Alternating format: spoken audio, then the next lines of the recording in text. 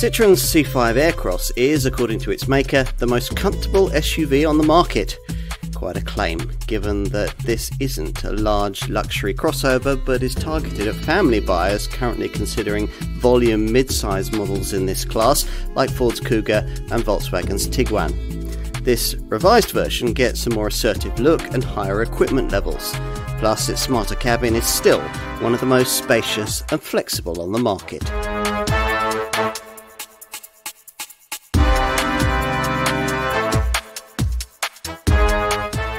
Citroen may not have much of a history with SUVs, but over the last few years the brand's been making up for lost time, thanks to a strong-selling crossover range launched when the little C3 Aircross was introduced back in 2017. That was followed a year later by this car.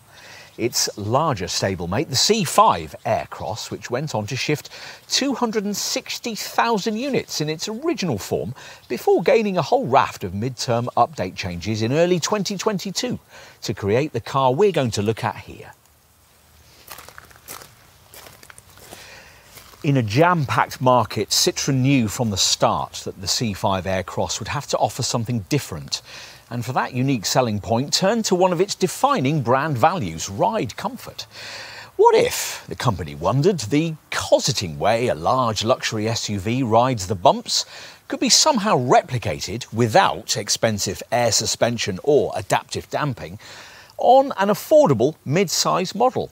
Well, to deliver that, this car has always offered clever, progressive hydraulic cushion suspension with ride comfort further embellished by super supportive advanced comfort seats. We tried and liked this combination on the original version of this car. But time moves on, and in our market this Citroen was becoming increasingly overlooked in its growing segment. Hence the need for this mid-term update, which has smartened up the looks, added a few premium cabin touches and upgraded the infotainment system. Will it all be enough to rejuvenate C5 Aircross sales in our market? Well, you'll need the usual comprehensive car and driving review to find out.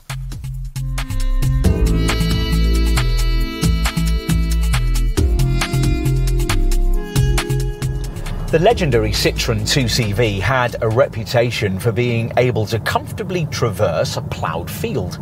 That apart though, this French brand can't call upon too much customer recognition when it comes to vehicles capable of functioning off the beaten track. A decade or so back, there were two rebadged Mitsubishi models, the C-Crosser and a car we didn't get, the C4 Aircross. But that was about it in terms of Citroen's history with family SUVs until this C5 Aircross first arrived. It was a crossover that back then, as now, sets out to convince you that a mid-sized model like this can provide a waftier, journeying experience, and not much has changed about that with this revised model. Citroen describes the experience you still get here as travelling premier class, but what exactly does that mean?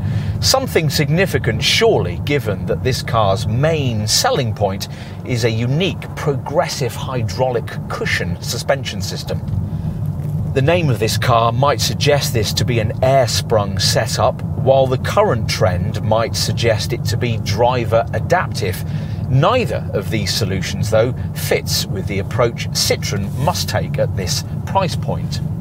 The company lost money building too much damping complexity into its affordable cars in the 60s and 70s, and in developing this SUV, it wasn't about to make the same mistake again. So what we've got here instead is an ordinary everyday spring and damper setup that's been reimagined in a rather clever way. In ordinary cars, such a system usually works with rubber bump stops that the suspension coil crashes against over bumps at the top and bottom of wheel travel. The progressive hydraulic cushion setup replaces these stops with hydraulic dampers. These cushion those impacts over things like speed humps and tarmac tears and allow the fitment of softer springs and dampers, producing the exemplary ride quality that Citroen claims this car can deliver. It seems to work too.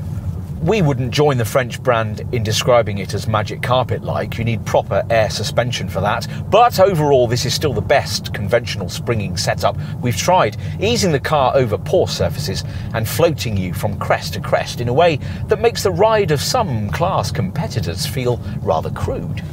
Thick, quilted, advanced comfort front seats further embellish the feeling of Gallic luxury.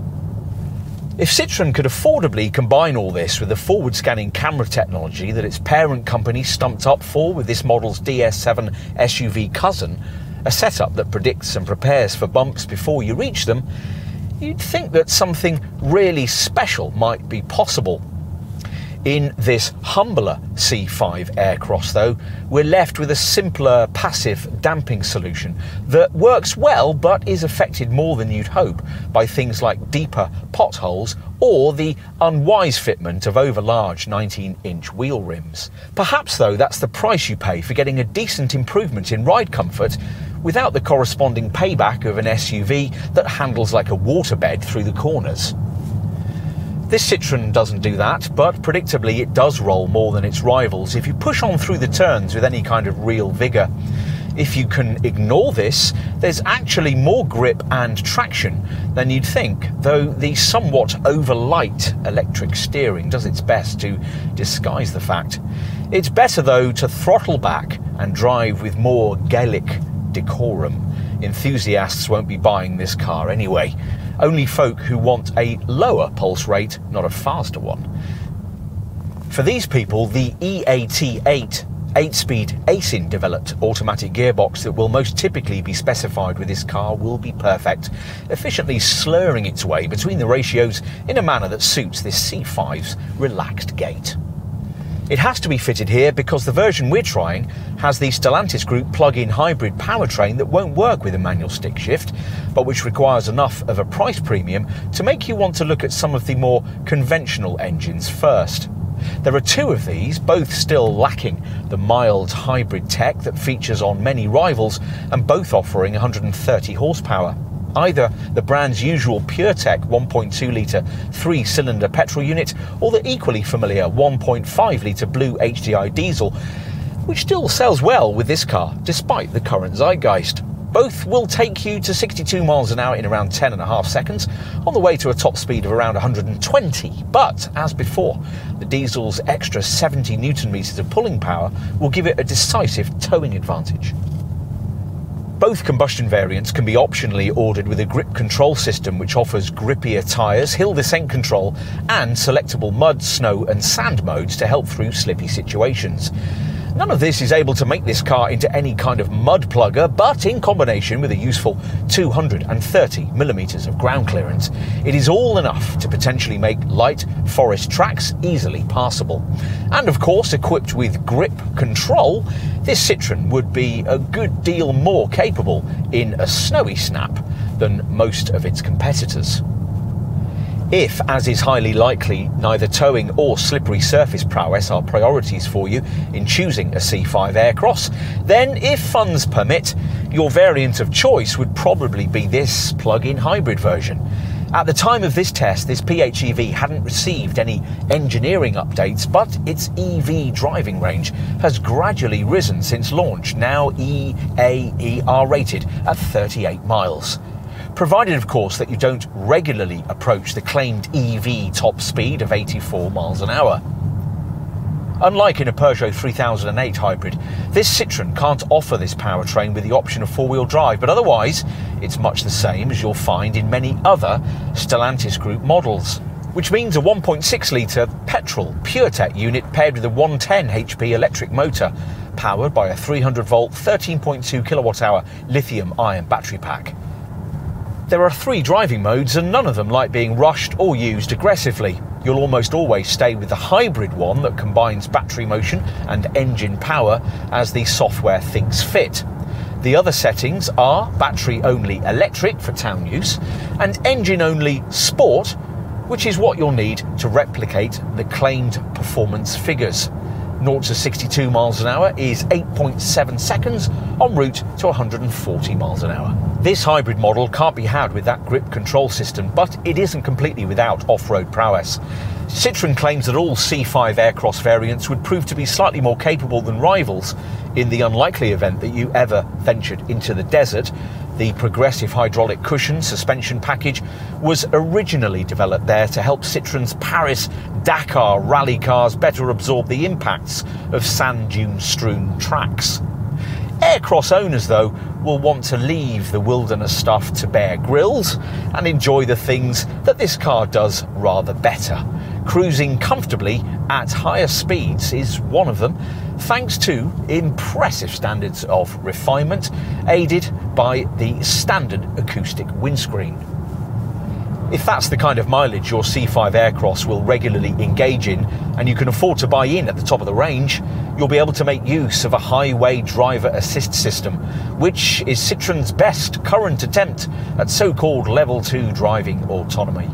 This setup automatically regulates your speed, your position on the road, and your distance to the vehicle in front, though you have to keep your hands on the wheel at all times and your wits about you, as the car will quickly revert full control back to you when road markings become less than clear. So where does all this leave us? With a Premier Class mid-sized SUV as promised? If you prioritise the things this Citroen does best, you may well think so. And even if you don't, you'll appreciate the fact that this car has tried to provide something dynamically different. As a Citroen always should.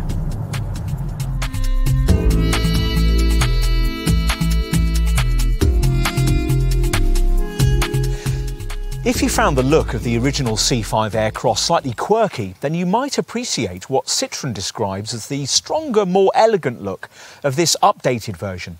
A little less family, a little more premium, which is just as well, given the restructured pricing.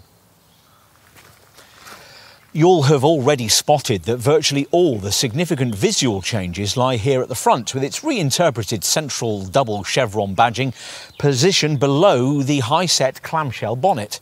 Look carefully and you'll see more little chevrons integrated neatly into both upper and lower grilles.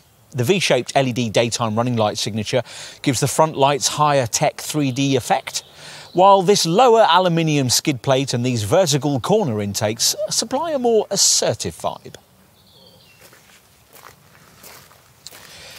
From the side, you're reminded that this C5 Aircross is a 5-seat design, but quite a large one.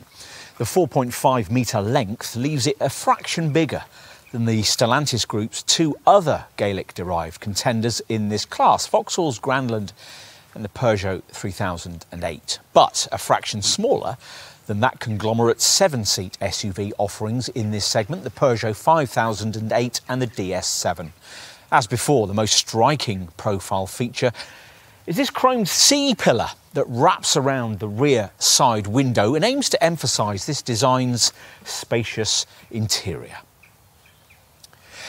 The colour personalised panels that Citroen's dispense with at the front are still available here in dark chrome, anodised bronze, glossy black or anodised blue, surrounding the most forward-facing of these so-called air bumps on the lower side sill, which are supposed to protect the side of the car from low-speed parking bumps and scrapes. Update improvements are restricted to these smartly redesigned 18-inch diamond-cut pulsar wheels with 19 inches at the top of the range, and the matte black inserts fitted to these gloss black roof bars. Changes at the rear are limited to the smoked lenses added to these 3D LED tail lights, which offer a distinctively high-tech nighttime illuminated signature. Vents in the spoiler aim to emphasise the smooth aerodynamics.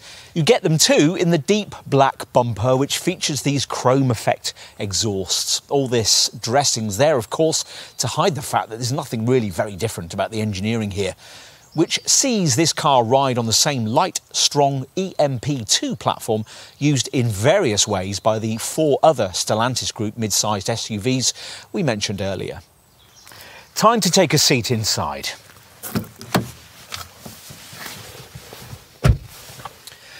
Where the cabin certainly feels more modern and sophisticated than before, though not too much has actually changed.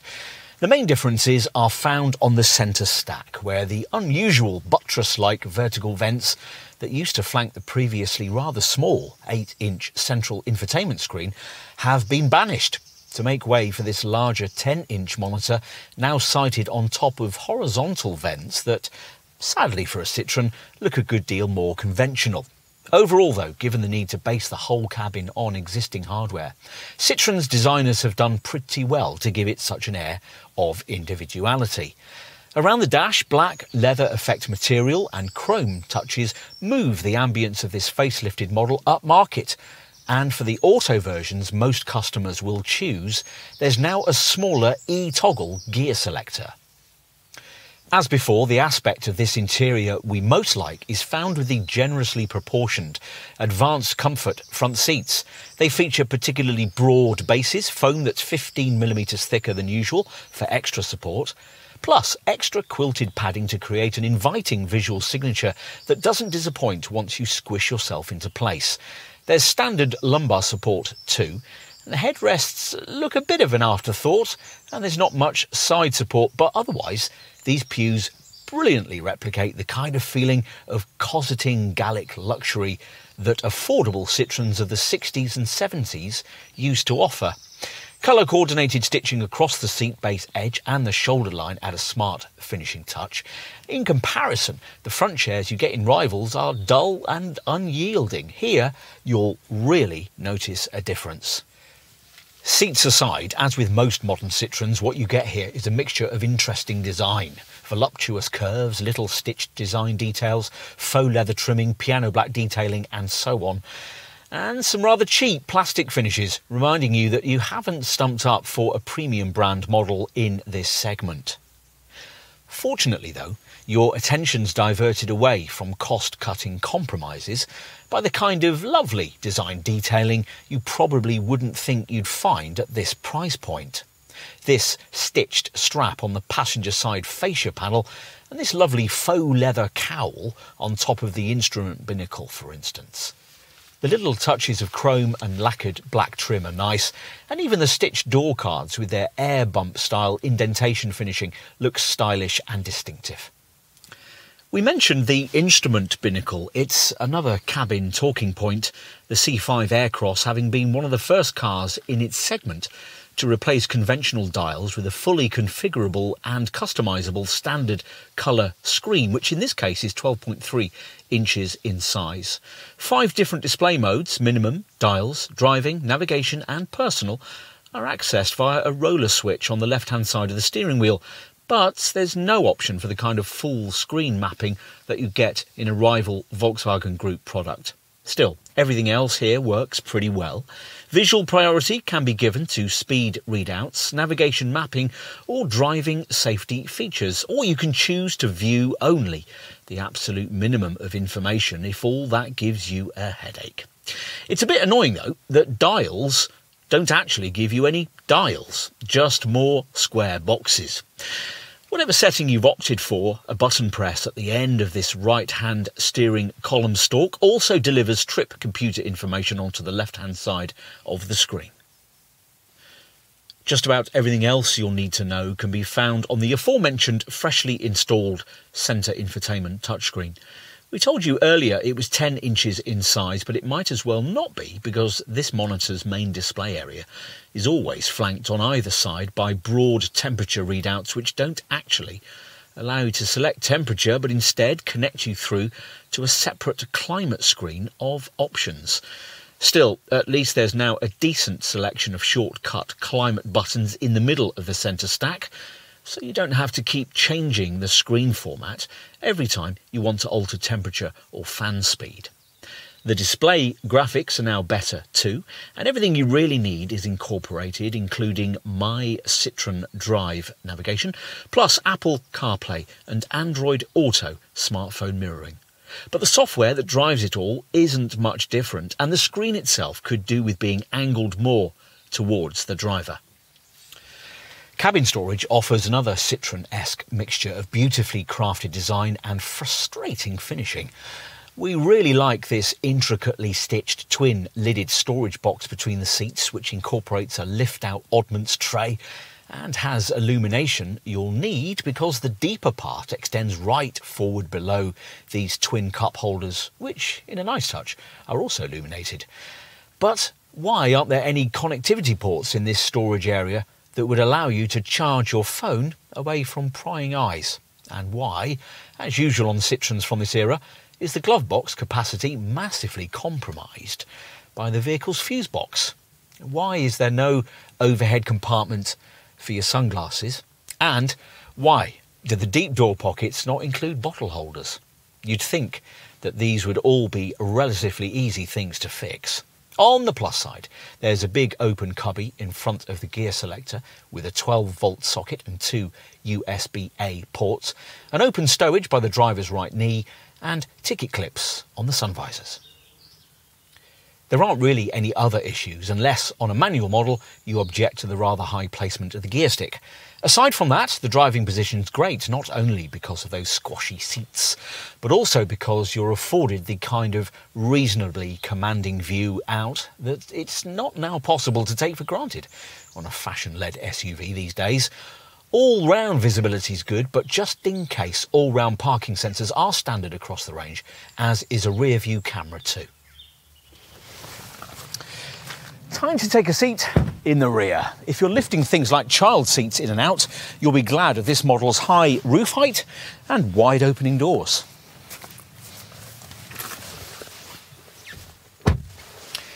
Once inside, the key thing to note is what Citroen rightly claims to be the most modular reach bench arrangement in the class, by which they mean an MPV-like format of 3 individual seats rather than the usual bench with an uncomfortably raised middle section. This is another of the things that might really sell us this car. The 3 seats can individually recline in 5 positions from 19 through to 26.5 degrees and slide back and forth over a range of 150mm to improve either rear luggage space or legroom. Impressively, that functionality extends to this hybrid model, which stores its battery below the floor here. Not that you really need to improve legroom. That generous 4.5-metre body length means that there's plenty, vastly more room than something in this class like a Qashqai or an Attica, and usefully more space than larger segment contenders like Ford's Kuga as well. What you actually might require, though, is a touch more headroom, at least in the car fitted out with Citroen's huge panoramic glass top. The roof itself is nice to have, measuring an impressive 1,120mm by 840mm and flooding the cabin with light. But the ceiling height reduction it brings with it does mean that taller folk will find themselves brushing the headlining, so we're glad we don't have that here. Of more importance is the fact that this is one of the only models in the segment in which the middle seat occupant won't feel as if they've drawn the short straw on longer trips. That's partly because of this particularly low centre transmission tunnel, but mainly because these 3 individual seats are of equal width as they would be in an MPV. That means you don't get a centre armrest, of course, which annoyingly means you can't have any cup holders back here. But in compensation, there are seat back pockets, decently sized door bins, twin central vents, overhead lights and a central USB port, all provided for your travelling comfort. Not everything's great. The door bins are difficult to get at when the door's closed, and the headrests are of the type that can dig uncomfortably into the back of your shoulder until they're raised. And out back, well, on our way to the boot, we'll once again reference the fact that Citroen hasn't felt it necessary to offer a 7-seat option in this sector, even though it's only fractionally shorter than other class contenders who do. But that at least means that you should be able to expect a generously sized boot, so let's see. The tailgate's easy to lift up, so you don't really need the electric operation we've got here, something only supplied as standard right at the top of the range, complete with functionality that can be activated with a wave of your foot beneath the bumper if you find yourself approaching the car laden down with bags. Once the hatch is raised, you're faced with a large boot That'll be 580 litres with a conventionally engined model, or 460 litres for a hybrid variant like this. That's a fraction more than the equivalent versions of this car's Peugeot 3008 cousin can offer. Plus, that model, like most SUVs in the class, can't be specified with a rear bench you can slide forward to improve things. Do that in a C5 Aircross, and if you don't mind giving your rear seat occupants city car standards of legroom, your luggage capacity will rise to 720 litres with a conventionally engined model, or 600 litres with this hybrid variant. To give you some sort of class perspective, a Ford Kuga gives you a maximum of only 526 litres of space, and a Nissan Qashqai only 500 litres. So no, all mid-sized SUVs aren't the same. Getting to the stowage area means negotiating this rather high loading lip, but with conventionally engined models, a standard adjustable height boot floor has been designed in, though sadly you can't have that with this hybrid variant. Even with this plug-in model though, you get an underfloor stowage compartment for the charging cable. For effective use of the trunk space, there are tie-down points onto which a luggage net can be clipped, plus there's a 12-volt socket. Bag hooks have been omitted though, as have seat retraction sidewall catches. The latter wouldn't be too much of an issue if you could, as usual, reach forward and release the rear bench through the normal seat shoulder catches, but annoyingly, they're missing as well. Which means that to push down the seat backs, you have the faff of walking round to the side of the car and pulling on the little straps provided with each individual seat. On the plus side, the three-way equal split means that you can, if necessary, just push forward the centre chair, allowing you to easily transport longer items like skis without disturbing a couple of rear-seated passengers. Talking of long items, another thing Citroen hasn't thought to provide is a fold-flat front passenger seat option. The brand thinks that with up to 1.9 metres of cargo length on offer, you shouldn't need that. Perhaps. The total capacity figure certainly shouldn't disappoint, up to 1,630 litres of space being on offer from the flat seats retracted cargo area. It's 1,510 litres with this hybrid model.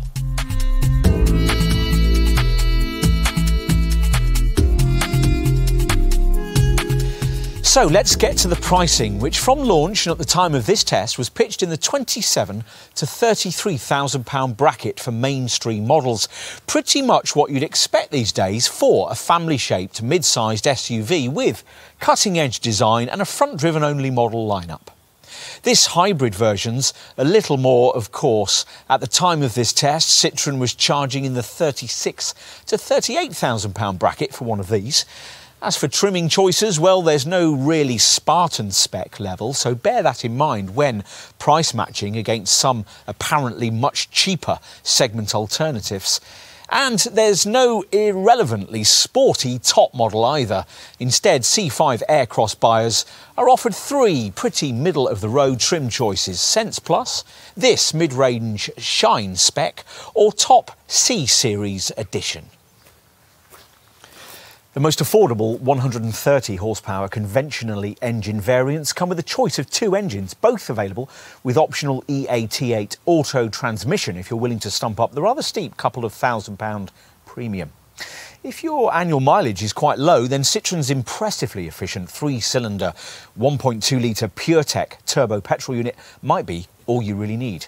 The conventional alternative is the 1.5-litre blue HDI diesel variant. The premium to go from 1.2-litre petrol power to the base diesel is £1,000. Avoid entry-level trim and the range widens to include the front-driven 1.6-litre petrol plug-in hybrid auto-only powertrain that we're trying here. From a Citroen range perspective, C5 Aircross pricing represents a premium of around £4,000 over the next SUV down in the company's range, the C3 Aircross. There'd be a price jump of around £3,000 if you were graduating to this car from an equivalent version of the brand's more ordinary but still slightly crossover-orientated C4 hatch. On to the value proposition that Citroen's pricing represents in the mid-sized SUV market.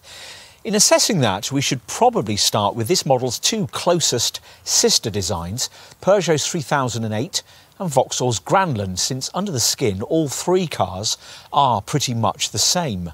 Comparing prices between these three contenders is difficult because the spec levels are differently orientated, but it's difficult to escape the conclusion that this Citroen model is significantly better value, not only because it's slightly bigger, but also because it incorporates as standard the useful sliding and reclining three individual seat arrangements you can't have on those two other cars.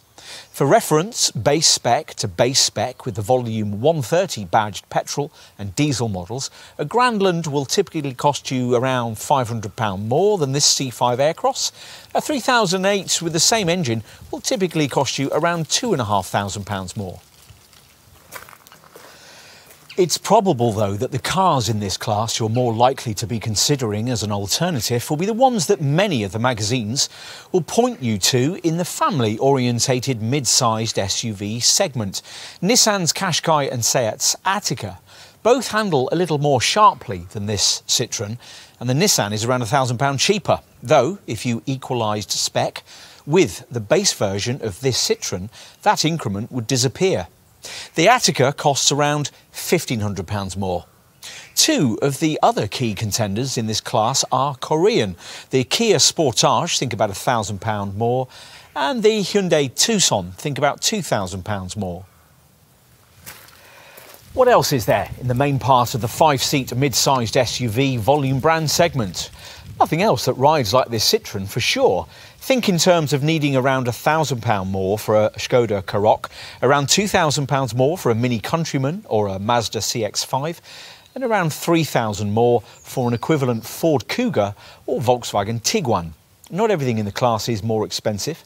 An MG HS could save you up to £4,000, and a SsangYong Corando up to around £5,000. But again, it'd be much less than that if you equalise spec, and both of those two models would cost you a lot more to run.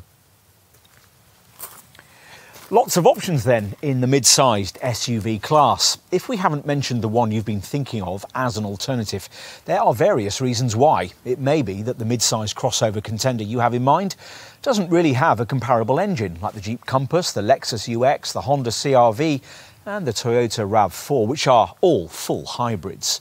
Or it might be that the car you have in mind isn't really comparable because it's based on a stretched version of a smaller supermini platform. So, of course, will probably be significantly cheaper, but quite cramped inside, like a Honda HR-V, a Suzuki S-Cross, an Audi Q2 or a Volkswagen T-Roc. Or we may have omitted the mid-sized SUV you have in mind because it has a premium badge, so won't be directly comparable because it's significantly more expensive, like a Mercedes GLA, a Volvo XC40, an Audi Q3, Jaguar E-Pace or a BMW X1. Or maybe the mid-sized SUV in question might be more expensive because it non-negotiably must be had with four-wheel drive, like Subaru's XV. A word also about the separate value proposition of this plug-in hybrid version compared to the identically engineered Vauxhall Grandland and Peugeot 3008 front-driven plug-in hybrids. It's about £1,000 more than the Vauxhall, but around £1,500 less than the Peugeot. A Volkswagen Tiguan e-hybrid would cost around £1,000 more and a Ford Kuga PHEV around £1,500 more. Plug-in versions of the Kia Sportage and Hyundai Tucson are prices still around £40,000 because they only come in four-wheel drive PHEV form. Lots of alternatives then, whichever C5 Aircross model you happen to fancy. We can see plenty of people, though, deciding this Citroen to be one of the most appealing of them. If that's your perspective, then you're going to need to know just how generous the brand has been when it comes to standard equipment. Well, let's see. All versions get the brand's softly supportive, progressive hydraulic cushion suspension and much else too, though as usual you'll have to avoid base trim to get the real niceties. That base trim level, as mentioned earlier, is Sense Plus spec, and to be fair, as referenced earlier, this includes a reasonable amount by class standards. Even at this level in the range, C5 Aircross buyers can expect 18-inch diamond-cut Pulsar alloy wheels, front fog lamps, keyless entry, rear privacy glass, an acoustic windscreen, all-round parking sensors, roof rails and power folding mirrors. You can also tick off 3D rear lights, magic wash integrated windscreen wipers, cruise control, an alarm and auto headlamps and wipers. For Sense Plus spec, the air curtain and air bump inserts are glossy black. Move inside and you'll find supportive advanced comfort seats and soft LED interior lighting, plus 3 individual sliding and reclining seats at the back, along with dual zone climate control, a 12.3-inch TFT digital instrument binnacle display, a reversing camera, lumbar adjustment for the driver's seat, and also dimming rear view mirror, aluminium pedals, and on the conventionally engined models, a 2-position boot floor. The 10-inch centre dash capacitive touchscreen includes My Citroen Drive navigation, a 6-speaker DAB audio system, Bluetooth and a mirror screen media connectivity function. This allows you to duplicate your phone handset's display onto the centre dash monitor, the setup supporting the MirrorLink system for Android devices and Apple CarPlay for iPhones. Sense Plus trim gives you what Citroen calls its wild black cabin package with black fabric and leather effect cloth.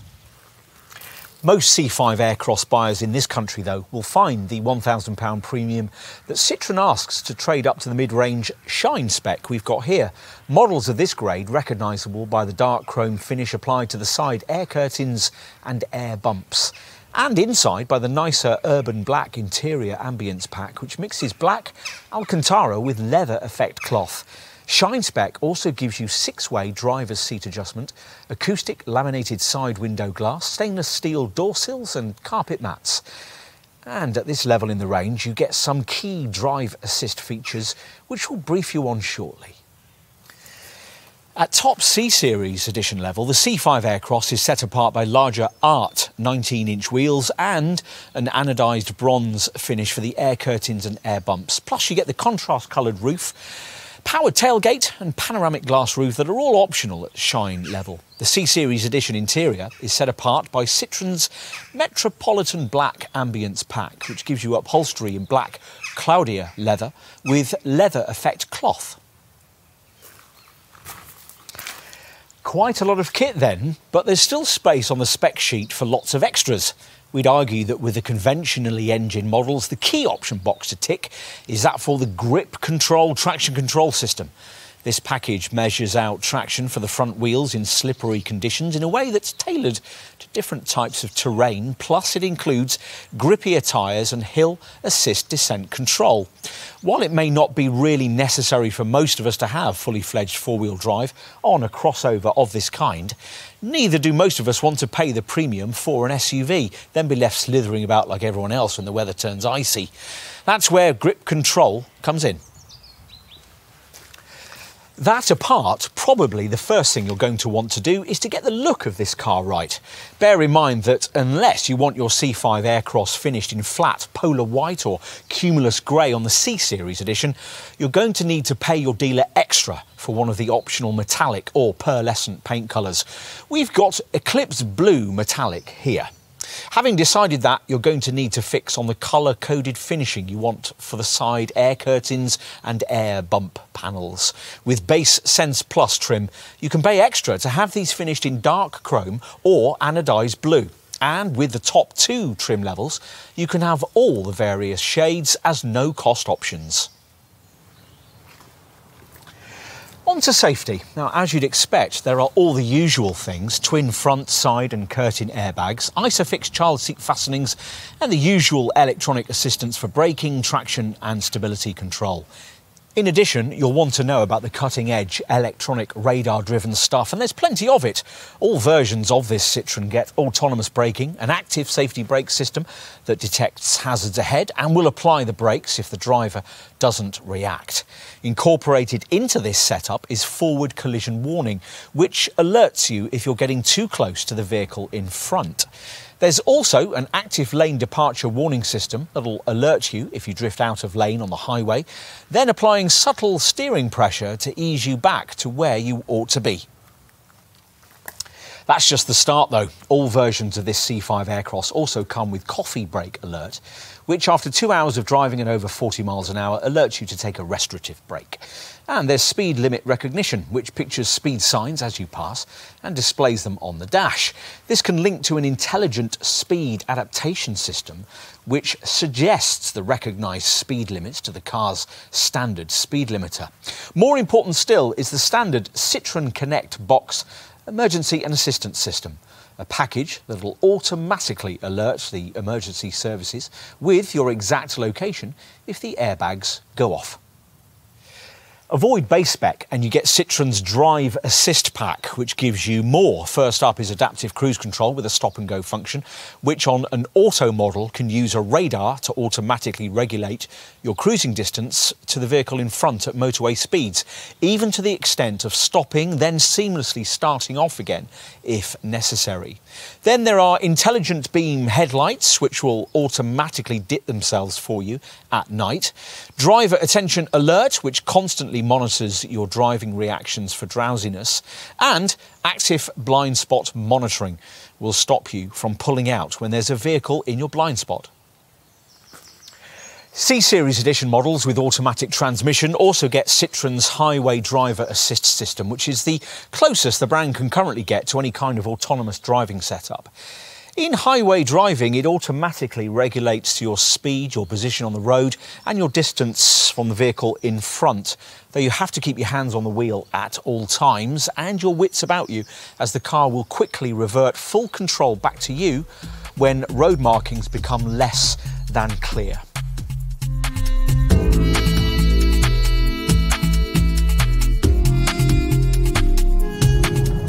Under the skin, the mechanicals of this facelifted model are unchanged from those of the original version, which means they're still shared with the Stellantis Group's other 5-seat mid-sized SUVs, the Peugeot 3008 and the Vauxhall Grandland, including the sophisticated EMP2 platform and all the engines.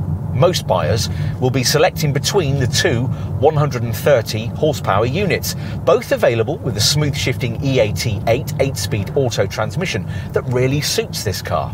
As before, the range kicks off with the brand's usual 1.2 litre 3-cylinder PureTech petrol power plant, which in manual manages up to 49.5 mpg on the combined cycle and up to 140 grams per kilometre of CO2. Towers will prefer the torquier alternative 1.5 litre blue HDI 130 diesel. In this case though, we're trying the plug-in hybrid model, which sees a 1.6 litre PureTech petrol unit paired with a 110 horsepower electric motor powered by a 300 volt 13.2 kilowatt hour lithium-ion battery pack. At the time of this test, this PHEV hadn't received any engineering updates, but its EV driving range has gradually risen since launch, now EA/ER rated at 38 miles. We're used to modern Citroens being rather light by class standards, particularly models that are, like this one, built upon the PSA Group's stiff, sophisticated EMP2 platform. So the news that the fastest and best equipped conventionally engined versions of this C5 Aircross tip the scales at well over 1.5 tonnes may prepare you for the fact that in trading up from the brand's smaller C3 Aircross model, which is a massive 400 kilos lighter, your running cost returns are going to be very different. Of course, many C5 Aircross buyers won't be switching from something smaller in the crossover class, and these people will merely be happy to see that this car's efficiency stats number amongst the better readings that you can expect to get from a mid-sized volume brand SUV of this kind. We'll start with the returns possible from the base 1.2 litre PureTech 130 petrol power plant, which is supposed to be able to manage up to 49.5 mpg on the combined cycle and up to 140 grams per kilometre of CO2, or 46.7 mpg and 147 grams per kilometre as an auto. which we'll put into perspective by telling you that a directly comparable 1.5 litre petrol Ford Cougar can only manage up to 42.8 mpg and 149 grams per kilometre. Other rivals get closer than that, but there aren't many that can beat Citroen's showing here, which is important if you're changing into a family SUV from a conventional family hatch and want to reduce the efficiency downside of your switch. If that's the case, it's probably more likely that you'll be considering the other volume 130 spec C5 Aircross model, the 1.5 litre blue HDI variant, provided that you're not put off by diesel tax disincentives. For a manual version of this derivative, the figures are up to 60.8 mpg on the combined cycle and up to 129 grams per kilometre of CO2.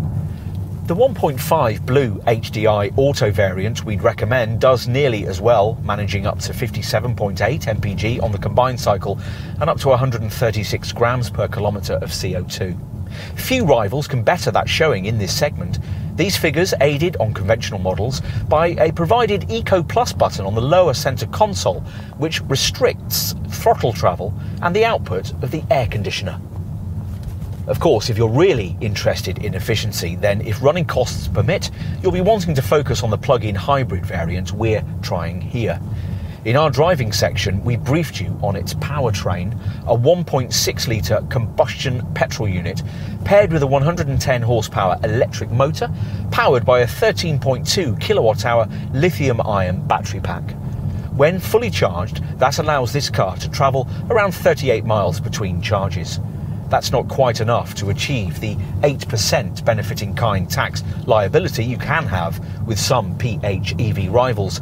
But this Citroen's 12% BIK figure is of course a world away from the BIK ratings applied to other C5 Aircross variants, between 30 and 35%. The combined cycle fuel figure of up to 222.3 mpg is as pie in the sky as it usually is with PHEVs. Think in reality in terms of the sort of returns you get from the diesel, and you won't be too far out. This hybrid variant can be recharged in 2 hours 20 minutes from a 7 kilowatt 32 amp wall box and features an e-save function allowing the driver to reserve electrical energy for planned routes ahead. Say the town driving you might have to do at the end of a long motorway journey. E-Save is one of the functions you get from the EV driving section of the screen, accessible via this lightning designated button to the left of the volume knob. The other available sections are Flow and Energy Flow Monitor, Statistics, Energy Consumption Graphs, and Charging. There's also a Charge Eco Power meter in the instrument binnacle. Of course, running costs are about a lot more than just fuel economy and CO2 readings, so what else are you going to need to know? Well, service intervals for all engines are every 20,000 miles or once a year, whichever comes first. So you can budget ahead, the French manufacturer offers its Citroen maintenance scheme that lets you pay either a one-off fee or monthly instalments to cover the cost of the routine upkeep of your car for as long as 3 years and 35,000 miles. Every C5 Aircross comes with a 3-year and 60,000 mile warranty.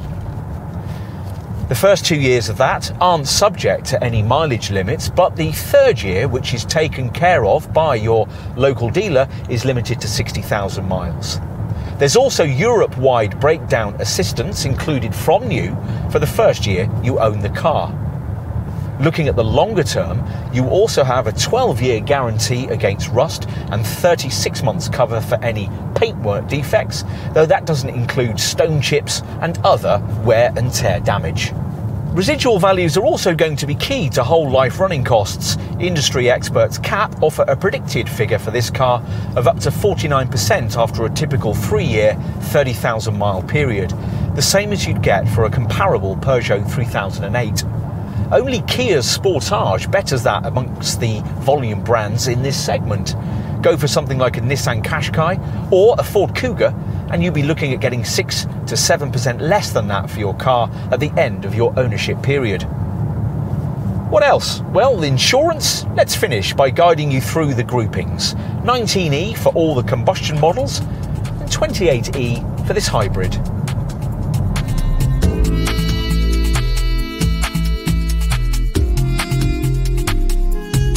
In an SUV market as crowded as this one, any mainstream product simply has to bring something different to the table. Fortunately, this C5 Aircross has. Its progressive hydraulic cushion suspension delivering a noticeable ride quality advantage over obvious rivals. Some of these handle better, but we think the way that this Citroen cruises over bumps and tarmac tears will be of more interest to likely family buyers. This car's emphasis on comfort won't endear it to magazine road testers or people who, rather mystifyingly, want their family SUV to handle with sporting sharpness. And there are cheaper cars in the mid-sized crossover class and contenders that might tempt you with classier cabins or an extra row of seats. But if you can look beyond all that, there's much here to like beyond the cosseting ride. The spacious interior, the versatile back seat arrangement and charismatic finishing touches are all showroom selling points, even if the upgraded infotainment system still isn't. Overall though, the updates made to this much smarter facelifted model are welcome, but even so it's likely that this Gallic SUV will still remain quite a rare sight on our roads. Citroen hopes the availability of the plug-in hybrid technology we've been trying here may get this car onto the radar of likely customers in the mid-sized family crossover segment. Maybe so. Anyway, it's refreshing to see this Gallic brand getting back to what it does best. This car stands out as a result, as it very much needs to.